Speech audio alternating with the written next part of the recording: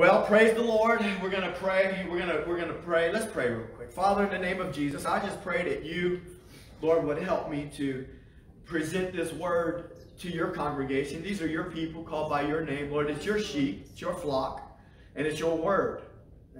And Lord, I just pray that you would simply use me. I give you my mouth, Lord, to use this morning. I pray that you would take my mouth and that you would use me simply as a vessel. And I pray, Lord, that I would submit myself to you, Lord, and that you would flow, Lord God, according to your word, the way you want it said, what you want said. Lord, I pray that you would anoint it and that you would allow it to accomplish that which you are sending it forth to do. Lord, sometimes we'll see results immediately, right here in our mind as we're sitting here. Sometimes we won't see it till tomorrow. Sometimes we won't see it till next year. But Lord, your word is like a seed and it's being planted in the soil of our heart. We're believing you for a harvest, Lord, of production of fruit in our life. Lord, we give you glory and honor. We ask you to have your way. In Jesus' name we pray.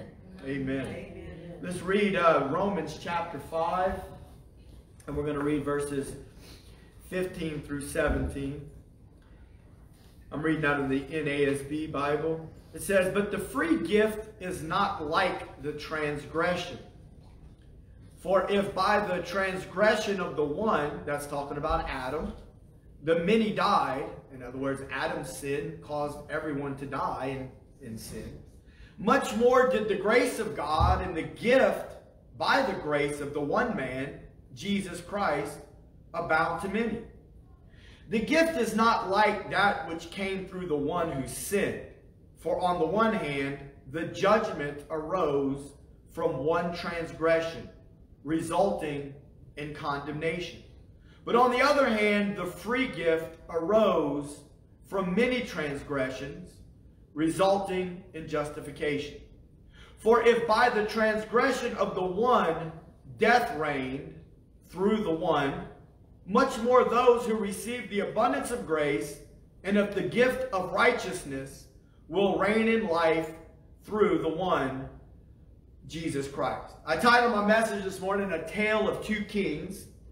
And the reason is because as we were reading, you can see the word reign being used on a couple of occasions.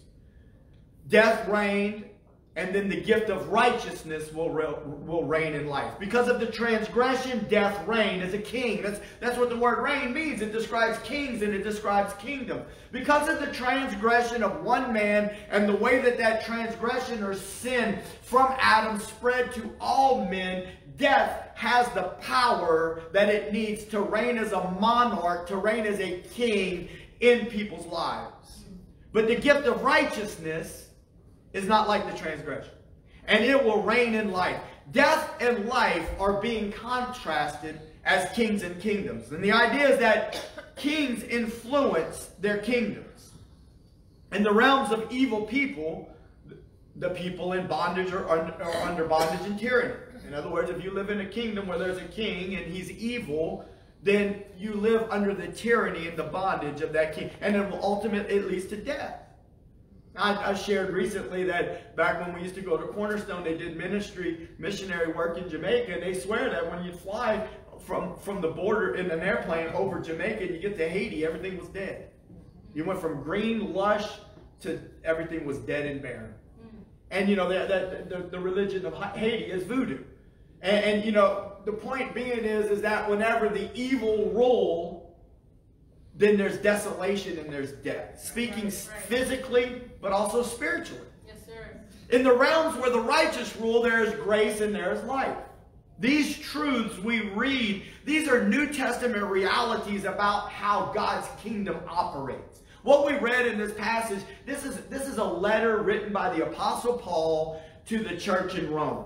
And when the Apostle Paul writes, I'm just kind of giving you a little bit of understanding about the differences in the types of biblical literature. When the Apostle Paul writes, this is called an epistle or a letter. But these types of writings are very doctrinal. The word doctrine means instruction. They give a lot of instruction about the kingdom of God and how it works and operates.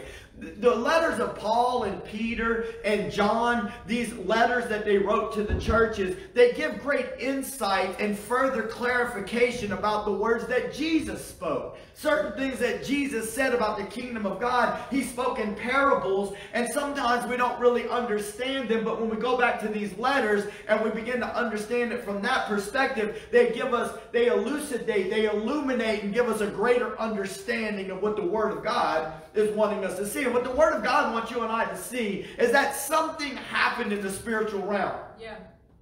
I was talking to someone on the phone, and yesterday, and you can call it whatever you want. I've said it before, the fourth dimension. Well, what are you talking about? I'm talking about a spiritual realm. I'm talking about the Word of God says in the book of Ephesians that there are principalities and powers, and that there's world rulers, and that there's spiritual wickedness in heavenly places. And you can't see those things with your physical eyes, but when you look at your checkbook sometimes, and you realize the choices that were made to make it look double, like my daddy used to say, double naught, meaning 2 zeros, or whenever you look at, listen, man, I've used this story. Sometimes I showed up at my sister's house at the age of 19 years old. I had hair down my back and some kind of pair of purple warm-ups that had some brown paint on them and some kind of half tie-dyed purple sweatshirt with holes in it. And I was like, what's up? Dude, I ain't had nothing. Holes in my shoes. Now I don't even think I had socks on my feet. I'm like, what's happening? You all gonna let me crash here tonight? She's like, we got church tonight. I'm like, well, that's exactly what I need tonight. I need church. Because I was tired. I was broke, busted, and disgusted. See, you might not have been able to see the spiritual realm and the effects that they had gripped me for several years by that point. But that was the end result. If I could have looked in a mirror and the Lord would have showed me what's going on, the enemy had been slowly and methodically stealing from me. I had been living in his kingdom.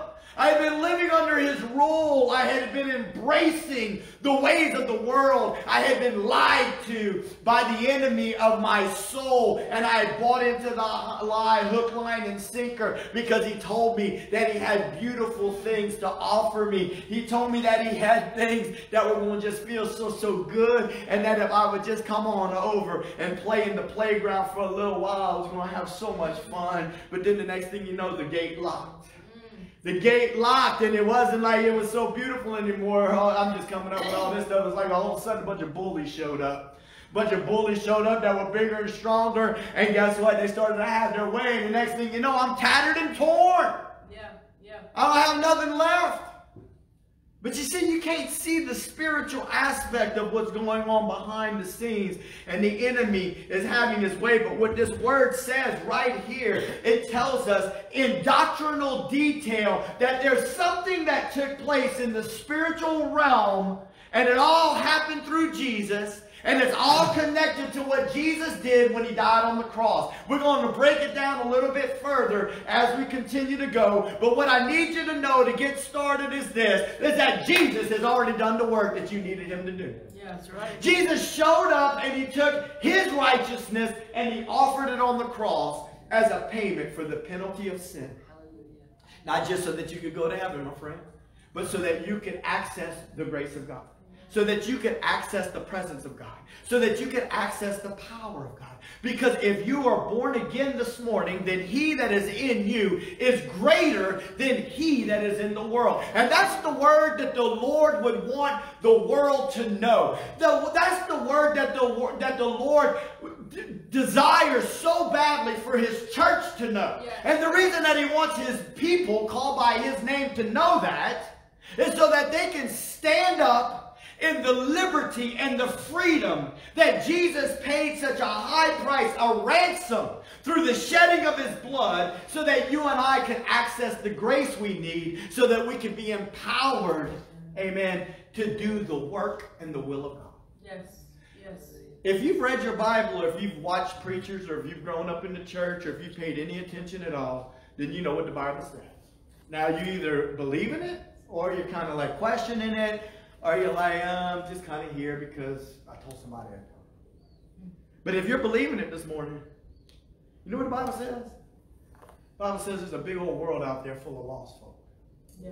Now I'm talking about people that don't know Jesus.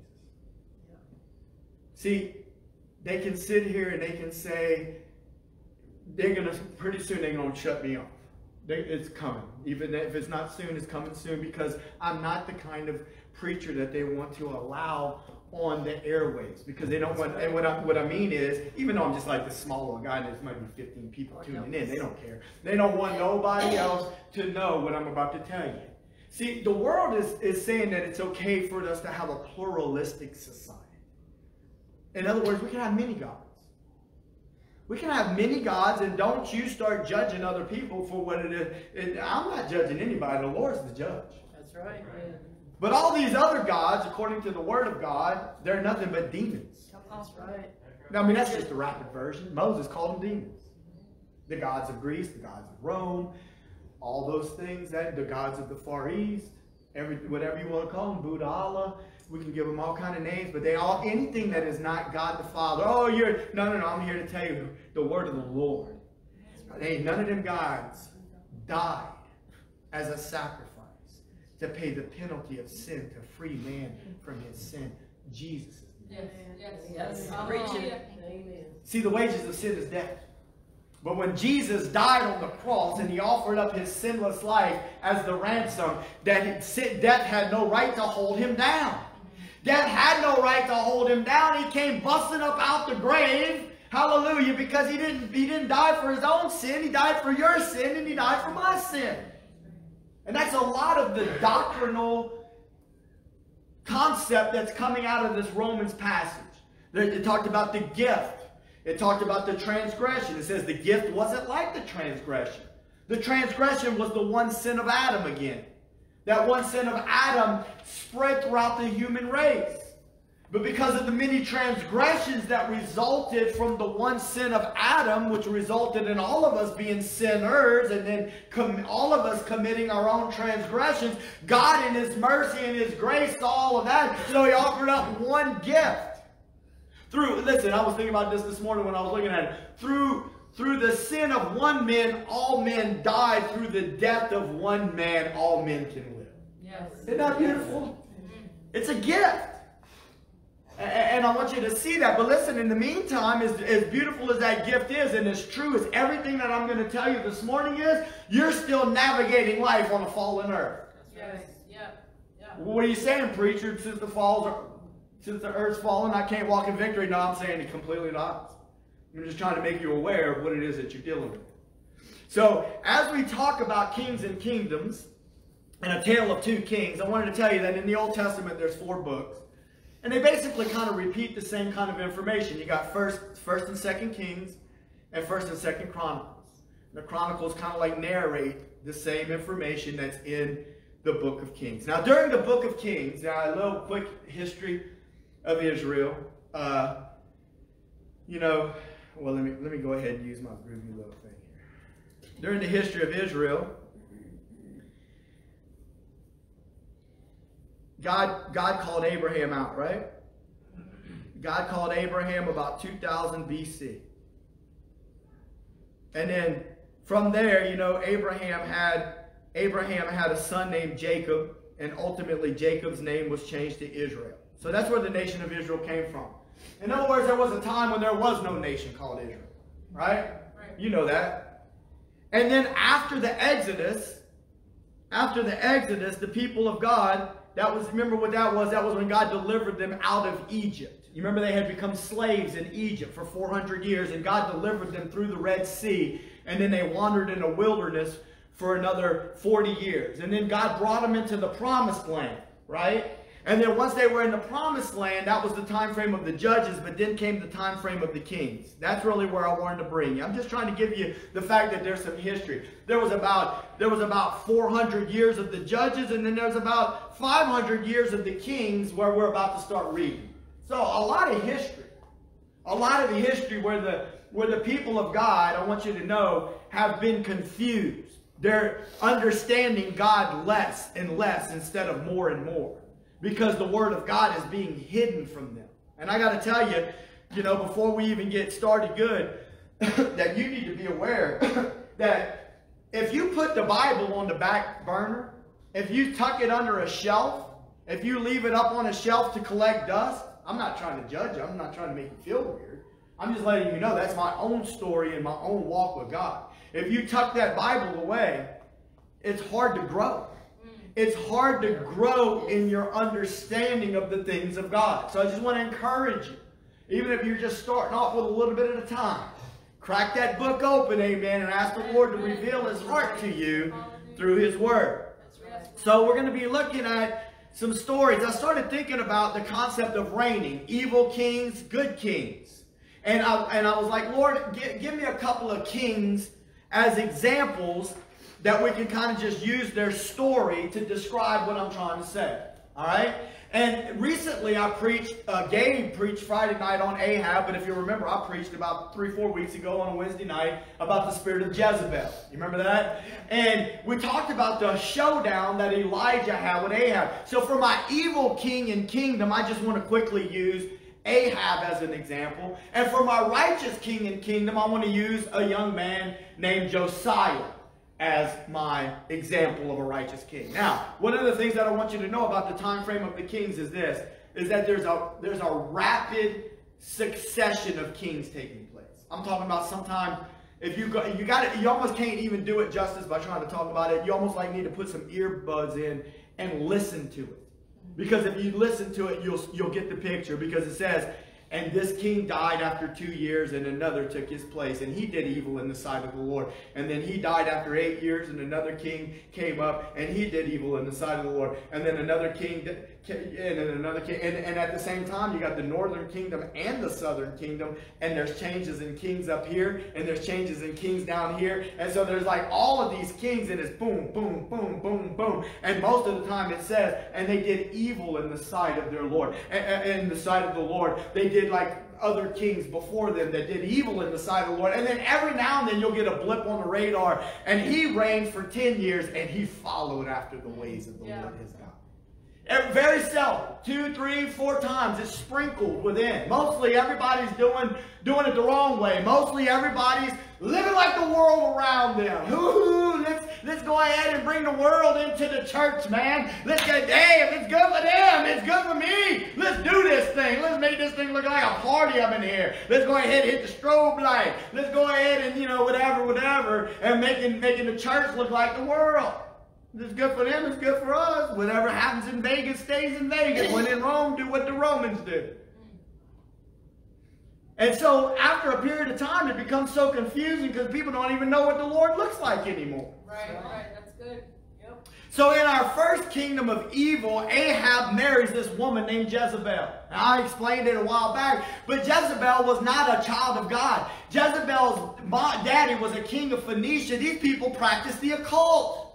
They did weird stuff in their churches. They had, well, I'm just going to be honest with you, this is a PG-13 teaching. They had temple prostitutes. They had sex in their church services. Occultic worship is what they were doing. So Ahab, a king of Israel, marries this woman, and instead of him influencing her, come on church, help me out here. Dude, I done tried to wear myself out. I done blew all my breath out on my children. I'm like, oh really? You're going to hang out with the world and you think you're not going to be affected? But you know what? You got to tell them. You better tell them. But you know what? Even more than just telling them repeatedly, tell them and pray. Yeah. Pray for your children. That's right. I mean, you need to pray probably more than you talk. But at the same time, we need to talk. The Word of God says, what fellowship does light have with darkness? Come out from among them, says the Lord. Amen? Amen. But I don't want to seem weird. Dude, get weird for Jesus, because Jesus surely did some things that didn't look normal for you. Who cares what the world thinks about you, man? Is the world really taking care of us? Nope. Man, look, when I was in the world, dude, I was doing it for the devil. As best I knew how. But you know what? Jesus changed me. Now I want to do it for the Lord. Because I know I've changed kingdoms, my friend. I don't want to live under the evil and the tyranny of King Ahab's kingdom no more. I want to be translated, Colossians 1:13, from darkness into the kingdom of his dear Son. And in this place where there is light and there is grace, I want to be empowered to do the work of the Lord and to live for Jesus and to have an impact so that in the end, like we were saying, we will hear those words, well done, my good and faithful servant. We either believe it or we don't. Right. Come on, Christian. We either believe it or we don't. And whenever we breathe our last breath here, we take our first breath there. Leonard Ravenhill said, this life right here is nothing but a dress rehearsal for eternity. What will we do with the Son? Amen. And so he marries her. They served this false Phoenician god named Baal. Her dad was wicked. And Ahab allows wickedness to become the norm of the kingdom. It's normal now.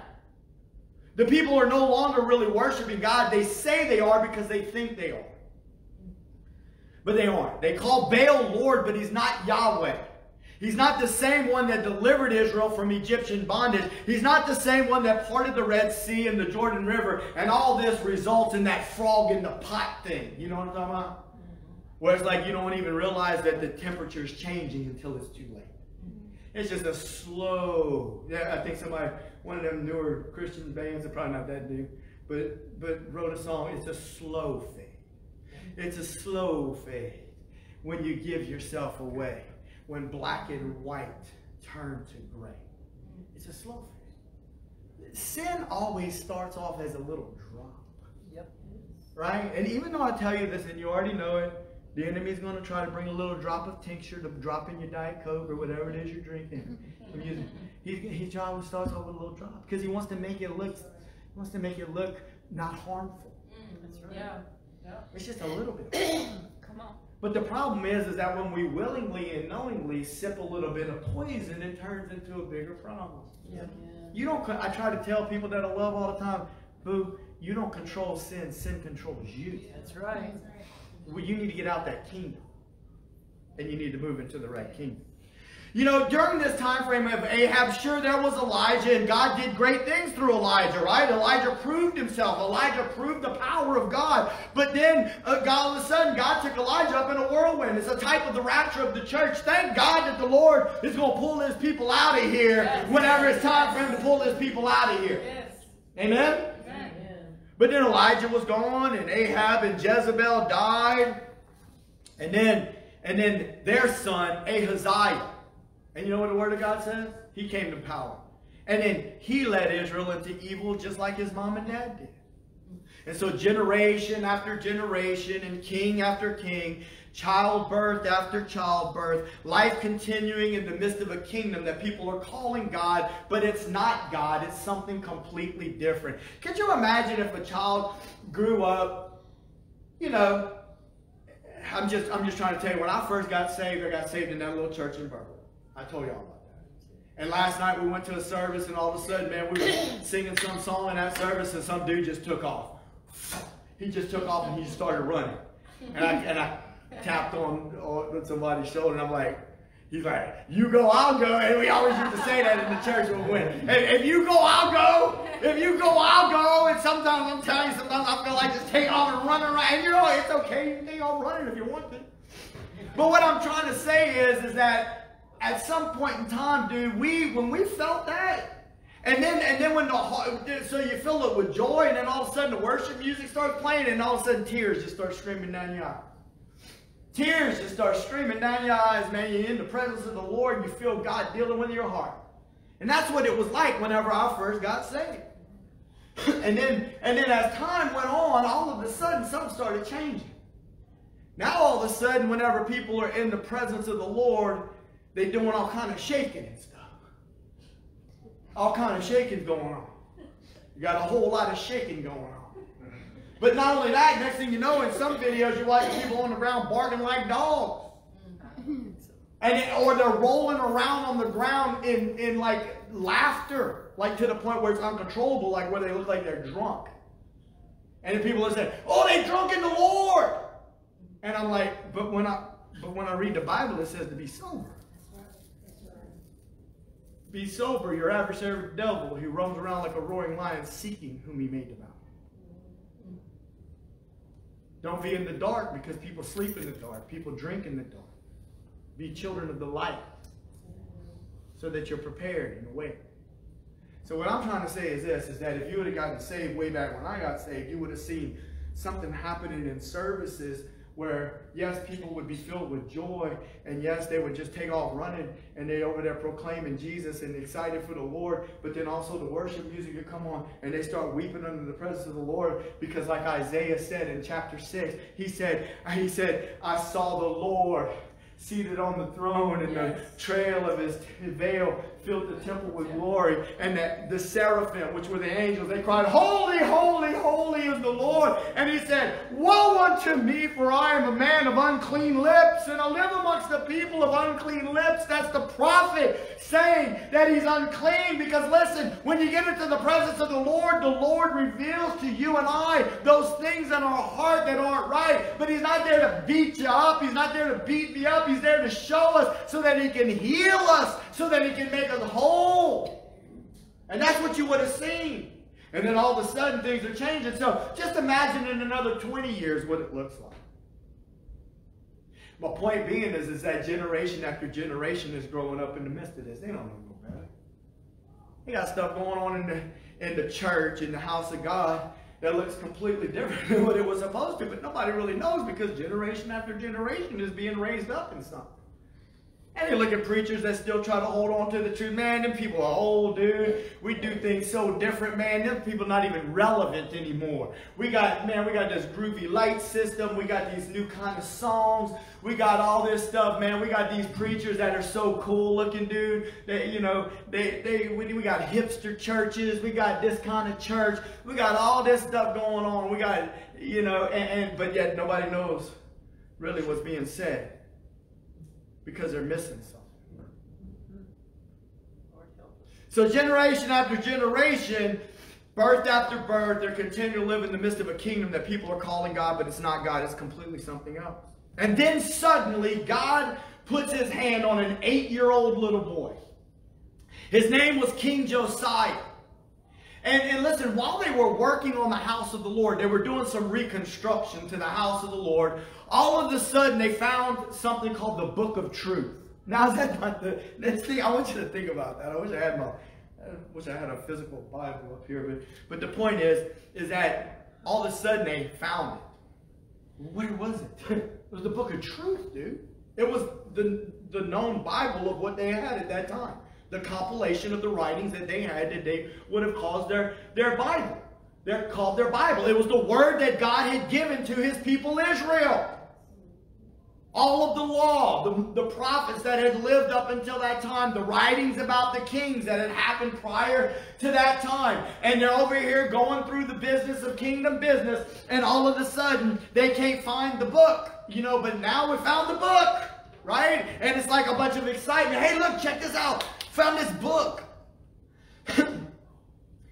And, you know, it was the missing word that God has that provides light to expose lies in evil kingdoms.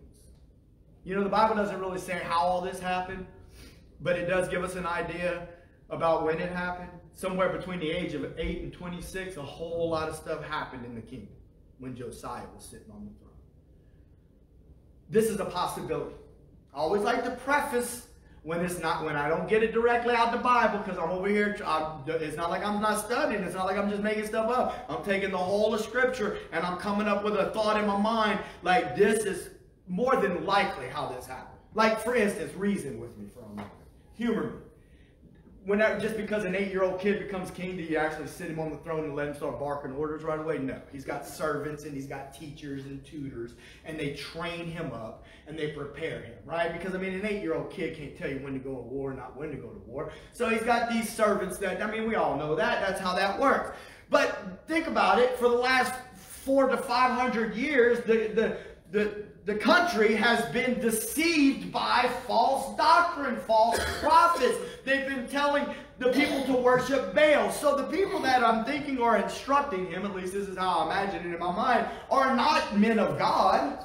They're grooming him to continue business as usual, telling him all of these things, right? And so he's being tutored by these people. And then one day the book is found, the Book of Truth. And it causes enough excitement, the Word of God says that they started to read it to him. And so now I imagine in my mind, he's getting a couple of different lessons during the day. He's getting these false guys are coming in here and they're saying da da da da da. And then somebody else comes in and he says, the word of the book of truth, my king, let me read to you from the book. And so they start reading to him from the book. And this is going on for some period of time. And then all of a sudden, out of nowhere, and this really happened, it's in the Bible. All of a sudden, out of nowhere, the king stands up and he tears his clothes. He rips his clothes off of his body because he realizes that the very words that are being read to him on this page is what's happening out there in the land. That if you would go after false gods, that if you would erect their idols in your life, and listen to me, child of God, an idol is anything that takes the place of God in your life. It can be a relationship, it can be a drug, it can be an alcohol, it can be a plan to go do something you ain't supposed to do. It can be a false religion, it can be a car, it can be a house, it can be a job, it can be a paycheck, it can be anything that says, I stand between you and God, and you will look to me and you will serve me, and you will not serve your God. The land is full of idols, and King Josiah sees it, and he's like, my God, what's going on? It's like all of a sudden the word of the Lord was like illuminated in his heart and in his mind, and his eyes opened up, and he's like, what has happened? Ah! And he rips his clothes off. You know what's interesting to me is sometimes preachers think that women ought to not be preachers of the gospel. I've even heard preachers that I respect. And they're like, well, a woman shouldn't be a preacher. And let me not talk like that because it makes it look like I'm making fun of her. A woman shouldn't be a preacher unless there's no men around. There ain't no men around, bruh. I know they got men that are preaching the truth. That's not what I'm trying to say. They ain't got men like everybody ain't doing what they're supposed to be doing.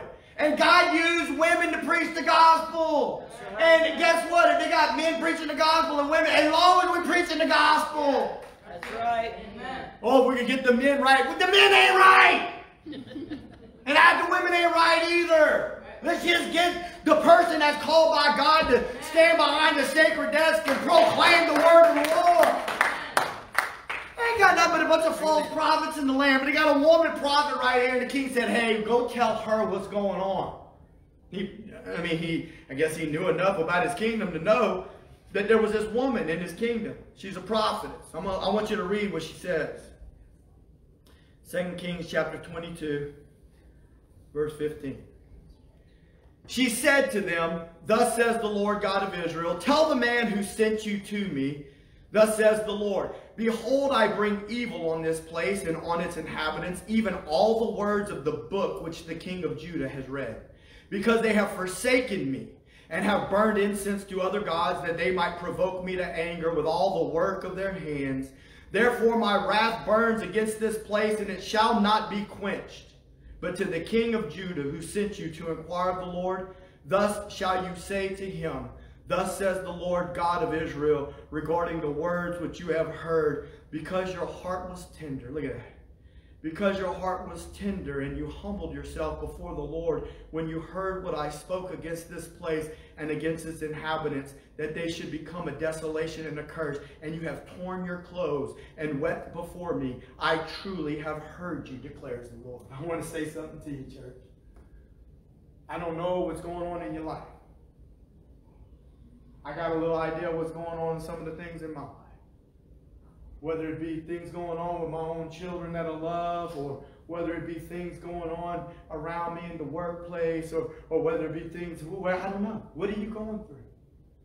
But I want to get you to the place where your heart's right, where your head's right. We need to get our head right.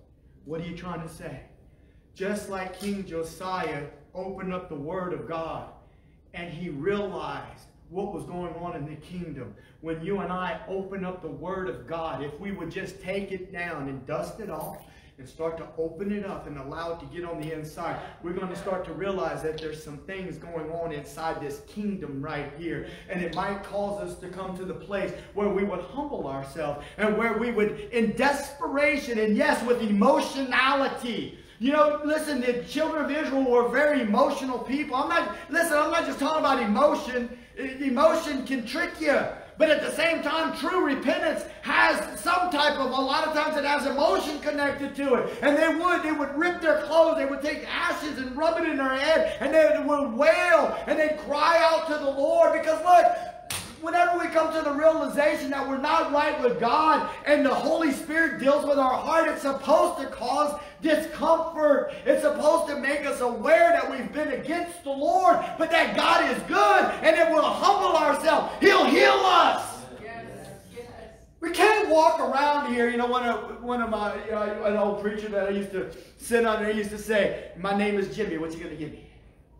Our prayer life can't be, and it was meant to be a joke. Because that's how our prayer life sounds. Oh, Lord, I need you to do this. Oh, Lord, I need you to do that. Oh, Lord, I need you to, come on, Lord, come on. Hey, my name is Jimmy, what you going to give me, Lord? You know, what you going to give me, Matt? I done gave you everything you need. I sent my only begotten Son to die on the cross to pay the penalty for your sin, to position you under grace so that you could be healed, so your land could be healed, so I could rise you up, and so I could use you. Yes. But you won't pull out the book. I'm not talking to you. I know y'all are reading your book. But you won't pull out the book. Or pull out the book and open it up and read it and let it. Or I can't read. Okay, good. Get it on audio. That's my favorite way to do it now. Stick them earbuds in and I just take off running. Oh yeah, look at this. Oh yeah, the Lord's going to show King Ahab here in a second. Here it comes again. I listened to this chapter 10 times yesterday running in the sun.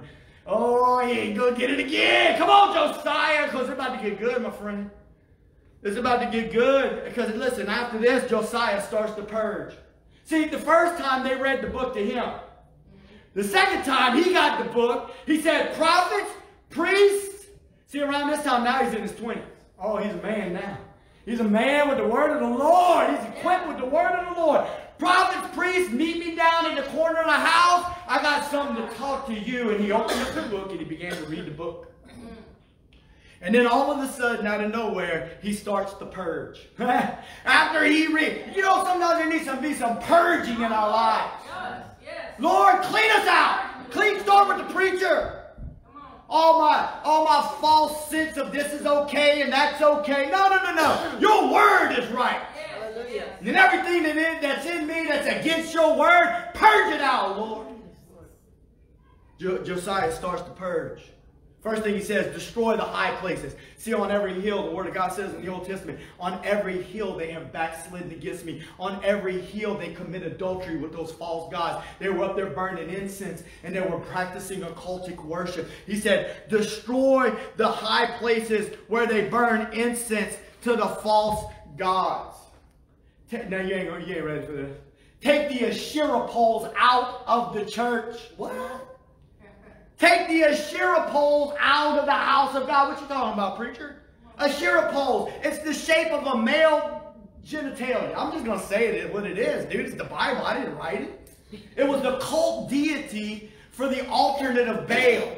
They done got so confused calling Baal the Lord that they done brought these things called groves or Asherah poles up into the house of the Lord and they're worshiping these things. And Josiah's like, rip my clothes off. What is going on in the church? Right. And you know the person out there is like, man, this is a dramatic preacher. He's trying to act like all this stuff's going on in the church. We ain't got no poles up in our church. You'd be surprised what they got in churches nowadays. That's right. Yeah. Preach it. And even if it's not like a physical grove in the church, or one church I heard they might have had a pole in there, like, I don't know, whatever. Even if it's not that, it's the same spirit behind it. Did you know that the devil's slick, my friend? Did you not know that? The devil's slick and he just puts on a different costume. He reinvents himself. It's the same old tricks and the same old lies. He just puts on some different costume so that he can walk into the costume party and he can blend. Yep. See? But it's the same spirit behind it. It's the spirit of deception. It's the spirit of lies. The purpose of the spirit and the lies is to move the people away from the truth, away from the word. If you put on, if you Google later, if you think about it, and you Google famous preachers that come against the concept of doctrine. Okay? You know the word doctrine, D-O-C-T-R-I-N-E. What does doctrine mean? Instruction. The Apostle Paul told young Timothy the pastor, pay close attention to the doctrine and yourself, for by so doing, you will save both yourself and your hearers. Yeah.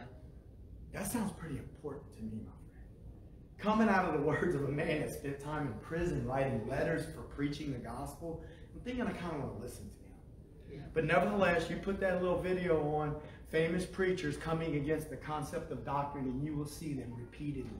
Famous people on TV. Doctrine, keep your doctrine. And all this other kind of stuff. No, because see, they got the word of the Lord hidden in a back room somewhere. And so when the word of the Lord is hidden in a back room, and it's not being read, and it's not being exposed, everything goes. And oh, this is the Lord, man. We got people falling, we blowing on people, and they falling, and they shaking, and they jerking, and they barking, and they drunk, and they laughing, and it's all the Lord, and all this looks good. Or we just keep a real calm spirit about us, and the crowd is 10,000 people up in this church, and everybody just keeps coming back. This is the Lord, man. This has got to be God. There's 10,000 people in the church. Did you read your Bible? That's right. Jesus said, you must eat my flesh and drink my blood, and they all left. That's right. Did you read your Bible? Yep. You know what I'm saying? All I'm trying to say, I'm not trying to say if it's a big church that it's not the Lord. What I'm trying to say is, just because it's a big church doesn't mean it's the Lord. That's right. He said, get those Asherah poles out of God's house and burn them. Grind them up. Once you burn them, grind them up and take the powder. Listen to this. Take the powder of its residue and sprinkle it over the graves of the people that wanted this. The people that willingly and happily participated in this false religion that they called God. Take those Asherah poles, burn them, grind them into powder, and go sprinkle it over their graves. People are like, oh man, this guy's harsh. No, this guy's purging the land. And listen to me. You think that the inhabitants of the land, they confused right now. They don't know who's God. You think they ain't getting a wake-up call? No, they're like, well, what's he doing now? Well, it was bad enough he pulled the poles out the church and he caught them on fire. How dare he? Who does he think he is? And like he got him chopping it up in the powder. Now what's he going to do? Well, he's walking over there to the tombs. Oh my gosh, they're sprinkling the powder on that's Granny's grave. What is that? What are they doing? Put that powder. Listen, the Lord's not okay with his people worshiping false gods. That's right. That's right. And he wants the people to be wakened up. It gets even worse as you keep going. Proverbially speaking, they got male prostitutes parked in the back parking lot behind the church. You think I'm playing? Go read it. It's in 1 Corinthians, 2 Kings 22 and 23. Sodomites, male prostitutes. Say that again. 2 Kings 22 and 23. Male prostitutes in the back of the house of God, because that's how they worship the false gods, but they were calling it the Lord. He's like, get rid of this. Get rid of the sodomites. Get rid of these male prostitutes. This is perversion. This is not the house of God. And then he goes on and he says this, who allowed this? And the response was the false prophets. The kings before you were taught lies by false prophets, which caused the kings to lead the people in a false way. And then he says, where are they? Well, what are you talking about, King? A lot of those gods are dead. But okay, they're dead. Dig them up. What? Exhume their bodies. You heard what I said. I'm not stuttering over here. I'm not speaking Spanish. I'm not habla español. Dig them up and exhume their bodies.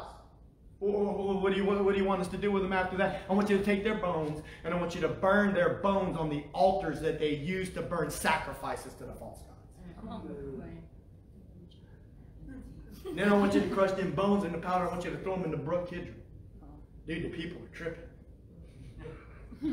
Don't you think? Yeah. I mean, I don't know how else to tell you. Yeah. I know I talk like a skateboarder dude, but people are definitely having a problem with this. Right, right. He said, you heard me. Dig it up and burn them. He's doing a purge. And so as I shift gears and go back and teach for a moment on the tale of the two kings, it's important that we understand the similarities between our story in this passage. See, when sin is ruling, going back to Romans, when sin is ruling, the end result is spiritual death. Yes, sir. The end result is spiritual death. The people of God are overwhelmed by sin. And the Bible tells us that the result of sin is guilt and condemnation. These are verdicts that lead to death. I know most of you have never been in a courtroom, but I've been in a courtroom because I was guilty of something. And it's not a comfortable feeling whenever you're guilty and you know that a verdict is about to be read over your life, and there could be a sentence, maybe even a harsh sentence that's going to be about to be passed down. And that's the result of the transgression. The transgression resulted in guilt and a verdict of condemnation that ultimately leads to death, because in this case we're talking about spiritual death. And when sin has its way, death reigns. I want you to take a look with me again at verse 15, because I want you to know this, is that the free gift is not like the transgression. Amen?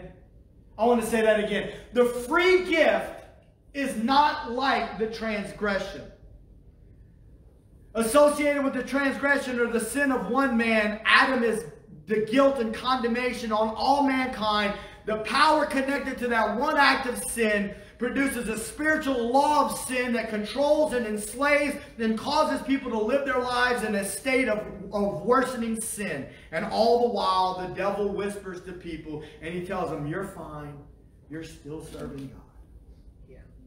But sin and death are king, and sin and death speak a language of lies within their kingdom, causing people to believe the lies, and the longer they live there, the longer this goes on. The greater the deception, the greater the bondage of sin. That's what King Sin does. Sin lies, promises wonderful things, beautiful things, but once people become citizens, King Sin hides the truth.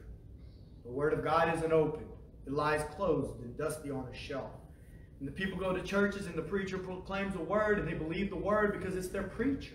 They trust him. But they don't know where the book is. So they can't open the book to read. So sin grows, and the result of death grows.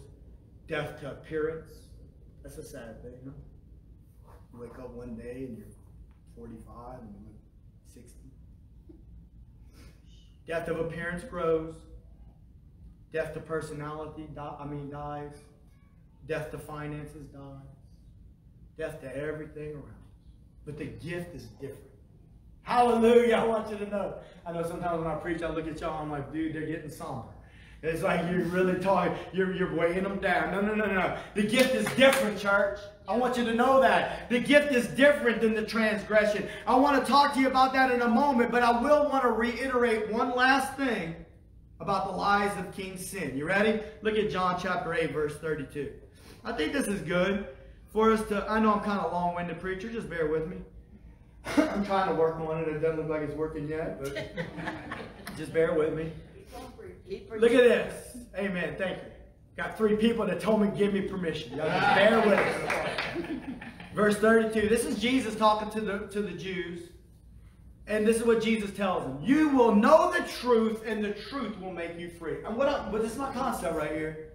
We love God, but yet we've been kind of living in this place where we're being deceived a little bit, right?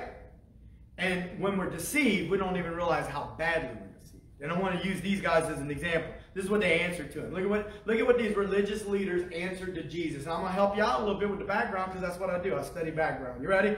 They answered him, we are Abraham's descendants and have never yet been enslaved to anyone. How is it that you say you will come be free?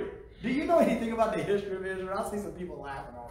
It's like, really, dude? Are you even serious? Who do you think you're talking to, man? You're talking to Jesus. He's the Son of the living God. And you're going to sit here and tell him you ain't never been in bondage to no man? In 726 BC, Assyria took your northern kingdom and put y'all as slaves. Before that, you were slaves to Egypt. And then after that, the southern kingdom was slaves to Babylon. And then after that, Persia defeated Babylon and you became slaves to Persia. And then after that, Alexander the Great defeated Persia, and you became slaves to Greece. And then right now, as I speak to you, you're under the dominion of Rome. And you're going to sit here and you're going to tell me that you've never been a slave. See what deceit will do to you? Right. See what sin will do to you? It'll deceive you. Say, oh, no, I'm okay. I'm good. I'm doing good. I'm free. I'm free, man. I'm all right. No. You're not free. You're living a life, the Lord wants to make you free. Yeah. He wants to make you free through the truth. Come on, somebody. We got to get home and we got to start cracking that book open. Not because we're earning something. Let me be clear on this.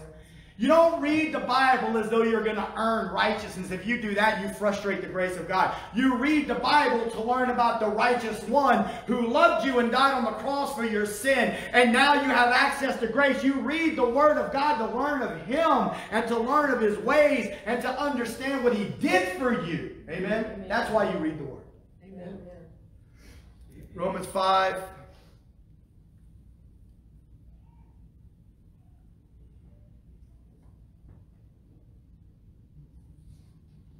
I'm almost there. Promise.